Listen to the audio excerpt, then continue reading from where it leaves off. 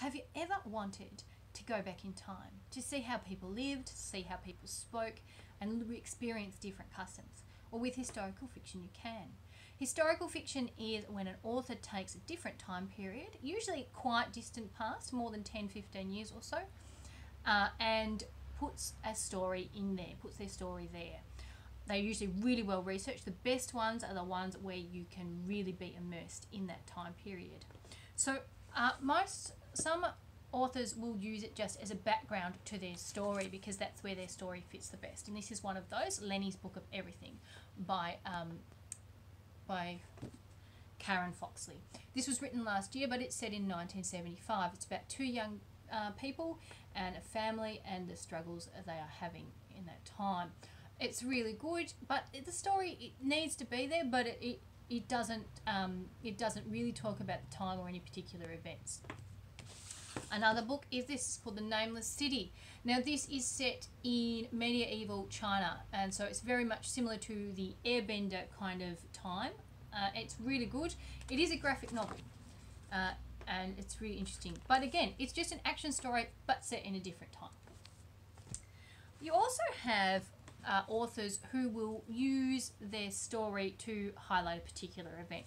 For example, The Machine Gunners by Robert Westall is a story of Chas McGill, how he finds a plane and a pilot in the middle of a forest during World War II.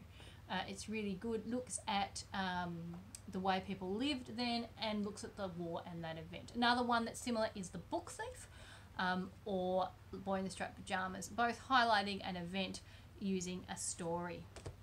Sometimes you will highlight a particular person, as in this one called Jackie French's The Diary of William Shakespeare, Gentleman. So it's looking at Shakespeare as a person. It came out on the anniversary of his death, of his birth, in 400th anniversary. And so it really looks at all his different things, and it's in a diary format. So it sounds like the author is, the writer is William Shakespeare, and he is talking to you about his life. Then you get other historical novels that are a bit of a memoir, but they're still a novel because they're not actually the author saying, this is my life. One of those is Danny the Champion of the World. Now this was written in 1975, but it's set a little bit earlier, about 1960, maybe a bit earlier than that. And it's a story of Danny and his dad and how they live behind a gas station in a caravan. And the way they talk about fashions indicates that it's in the 60s, not in the 75. It's a great story. You should all read that one.